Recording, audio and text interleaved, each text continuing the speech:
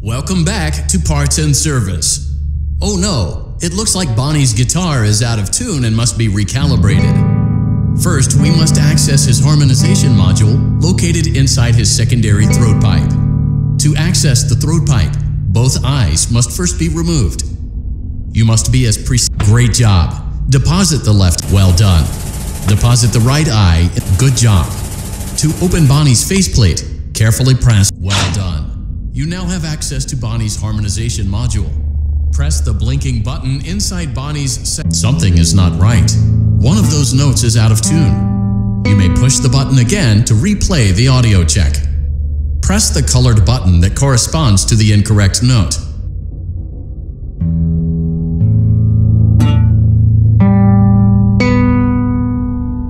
Press the blinking button again to verify your work.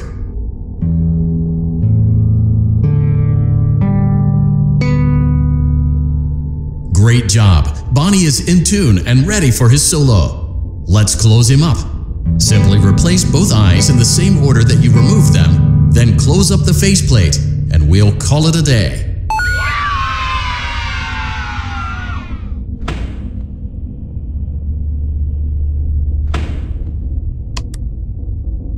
Well done! That concludes your parts and services task.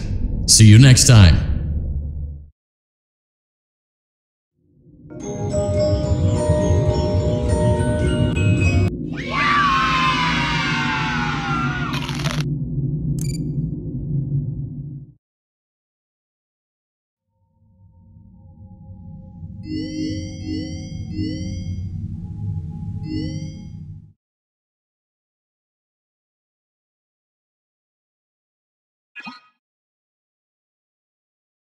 Welcome back to Parts and Service.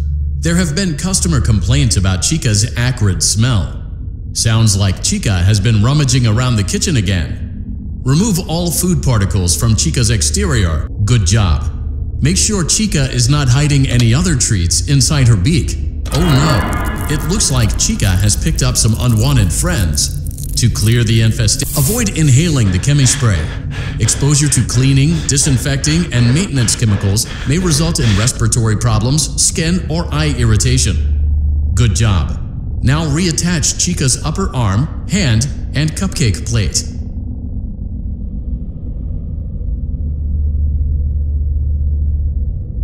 Well done. Oh no, it looks like Chica needs another dose of the chemi-spray. Do not let the infestation spread. Be sure to give the canister button another push as needed. Return the cupcake to Chica's plate. Great job! Chica is ready to serve pizza and hugs to the kids again. Take a complimentary slice of pizza for a job well done.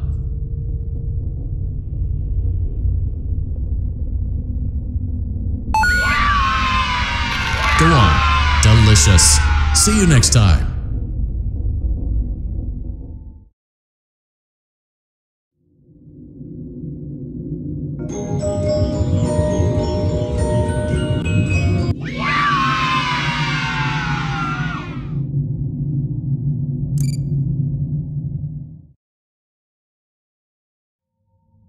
Using proprietary technology developed by Fazbear Entertainment, our VR development teams were able to use vintage control boards almost like plug and play